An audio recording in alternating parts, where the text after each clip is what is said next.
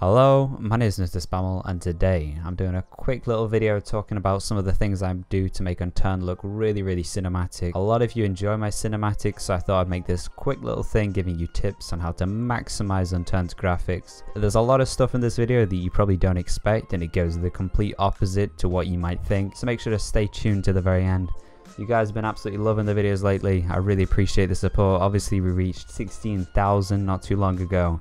It's absolutely incredible. Thank you everyone so much. And if you're not already subscribed, I would really appreciate if you hit that subscribe button, hit that bell button, and let's go ahead and get started. I'm only recording this video because a fair few people asked me, and for once I'm on PEI. I'm not really sure why I chose PEI for this. How cinematic your game looks and how good your game looks depends a lot on the map. As a general rule of thumb, official maps look the best, but there are modded maps which look a little better. It depends, but quite a lot of modded maps tend to look a bit more bland than vanilla ones. But in general, try and stick to official maps. There's a lot of weird looking mod ones. First off, I'm going to quickly cover settings. Now, the obvious thing to do would just be to crank everything as high as it can go. Although I don't actually recommend that. There's actually some settings in here that the higher you put them, the worse they look. Landmarks, for example, sure is one that looks better the higher you have it, but I just stick it at medium because you can't really tell the difference too much unless you're really high up. I have ragdolls, debris, clouds, everything on except film grain. Now, you might think that film grain is cinematic, although I absolutely hate it. Not only is it gonna look bad and it's all spotty and it's just disgusting and distracting, but YouTube really struggles to compress that in a video because it's loads of moving little dots. In fact, you can probably barely even see it on YouTube, so please turn it off. I absolutely hate film grain. Bloom is one that I like to keep on though, because it allows certain things to pop, like car headlights at night look really nice with bloom, so keep bloom on, film grain off. Some other things that people get shocked by: skybox reflection and chromatic aberration. Don't have skybox reflection on. You can if you want, but basically because the clouds are always pretty much the same color, the sky is always like this washed out gray, it ends up taking away some of the colors. Just turn it off. It allows the colors to pop a little more. And chromatic aberration isn't a good thing. A lot of games tend to add this as a setting. I don't know why. It's a bad thing on lenses. It doesn't look good. You're effectively bringing things from cameras that people don't like and people trying to get rid of on lenses. I don't like it whatsoever. Unless you're in some like radiation zone or doing a horror, maybe then you'd want some chromatic aberration, but in general it's best to edit in that stuff after the fact. I covered a lot of these settings to maximize your FPS in the video in the description below, so if you're interested in just purely getting more FPS, this is definitely not the video for you. I like to have my anti-aliasing on TAA, and you can kind of copy most of these settings. One that I always leave low no matter what I'm doing is grass density. You might just think ultra because, you know, more grass, it's realistic, whatever, but it gets a bit in the way and it's quite distracting. I don't know why you need that much grass versus this much grass. I tend to just leave it on medium all the time. Sun shafts is a setting that obviously it depends. I like to have it on sometimes, but there's a lot of times where I don't like sun shafts. As a general rule of thumb, I turn it off though. I'm not a massive fan. They do look quite nice, but most of the time it's not really worth it. Lighting quality you want to have as high as possible. Reflection quality, this is where we get a little bit more interesting. Not only do puddles kill your frame rate when they normally appear, but with reflection quality really high, your frames are just gonna, you know, they're gonna run off. They're gonna hop over the hill, they're gonna go to your nan's house. Water quality obviously looks best on ultra. And if you want to get extra spicy, ultra reflections as well.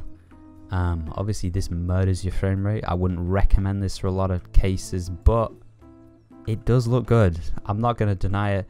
Although on, for example, Unturned Life, my frame rate is quite low because of all the buildings, so I had to turn off water quality and reflections. But when I can have the setting, it goes a long way. Pretty much all the rest of these settings you can leave. Terrain quality doesn't really matter. Like, you can probably barely see the difference, even in the background there. Alright, now we've touched on settings real quick. Most of that stuff's quite obvious, apart from film grain and chromatic aberration maybe. But the settings that I really recommend that's going to make the biggest difference is field of view.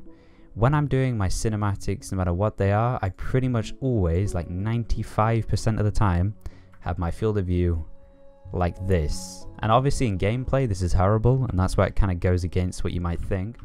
But because of how zoomed in it is, you get basically no distortion. This is it with that really punched in field of view, and this is the same shot with the normal really wide field of view, and obviously you're thinking, well, just bring the camera closer, and you'll notice we get this. I look very, very distorted. This is not what you want whatsoever if you're trying to make something look good, let alone cinematic, because it effectively limits you to being like this far away.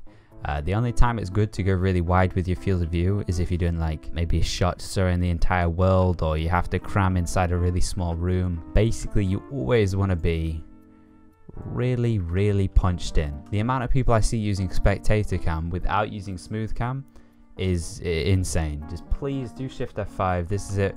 Without Shift F5, trying to do my smooth shots, it looks horrible. Just do Shift F5.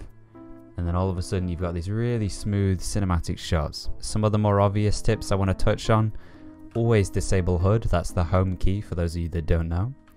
And always record at a high frame rate. Probably one of the most important tips for making the game look as cinematic as possible. Lighting. You'd be surprised how big a difference this can make. There are people in films that are dedicated to nothing but lighting. For example, it's generally good to have quite directional lighting, like you don't want top-down lighting. At least when you do /day, you get these nice long shadows. This looks quite nice. This is how I do most things, really. This directly overhead, all of a sudden there's like basically no shadows. Another tip for maximizing your cinematics is Shift F4 in spectator cam, which for those of you who don't know, if I just do it real quick, it effectively locks the camera to my character in the center, and in combination with Shift F5 to smooth out the movement, gives you these incredibly good shots. There we go. That right there, perfect cinematic. I tend to normally pan left and forward, or right and forward, or back and right. Don't just do like a circular pan, because that's a little boring. Obviously it's best to kind of do your own experimenting. What I like might be slightly different to what you like. Obviously if you want to have chromatic aberration and all of that, you can do, but please don't have film grain. I have a bit of a personal gripe about film grain. I really don't like it. Hopefully this helped you make your own cinematics. A few of you have been making your own little cinematics and movies, and I really enjoy seeing them. So if you make any cinematics and these tips are helpful, please just DM me them on Discord. You know, I love watching the stuff you guys create. It's really, really entertaining, and it always brightens up my day. And if you're not already subscribed, I'd really appreciate if you hit that subscribe button, hit that bell button, and I'll see you in the next video.